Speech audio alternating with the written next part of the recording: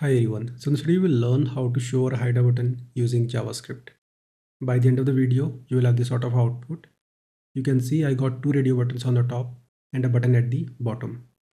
If I'll pick this option hide, the button will be hidden. And if I'll pick this option show, the button will be visible. So this is what we are going to build in this tutorial. So let's get started. Let's create an index file here. It will be index.html.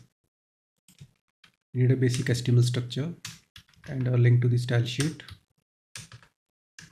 We need one div element and two radio buttons here. Let's make use of label element. It will be for the show button. And let's use the input element. Type will be radio. Name will be option. Let's give it an ID of show. Also the value will be show. Let's have a text here. Now just copy and paste it. Make it hide. Same goes here.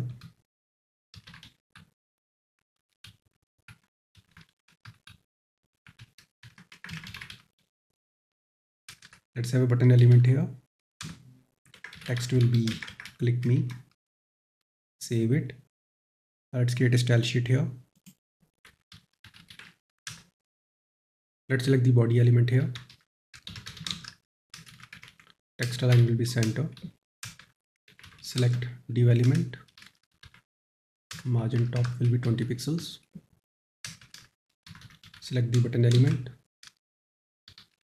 Padding will be 10 pixel and 20 pixel.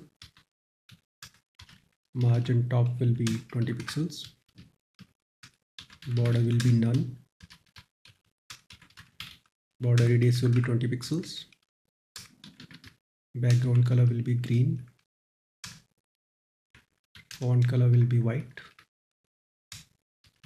Font weight will be bold. Cursor will be pointer.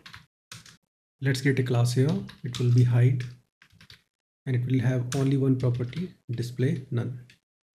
So basically when we will add this class to a button element, the button will be hidden. Let's open this file in the browser to see the output. Let's make it checked by default.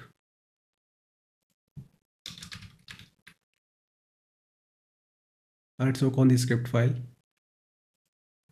Create script.js here. Let's select the button element as well as the radio buttons.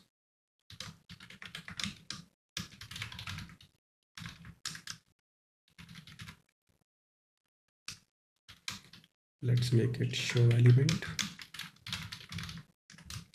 and we'll select it by the ID. Just copy and paste it. Make it hide. Same goes here. Now let's add a change event listener to both the radio buttons.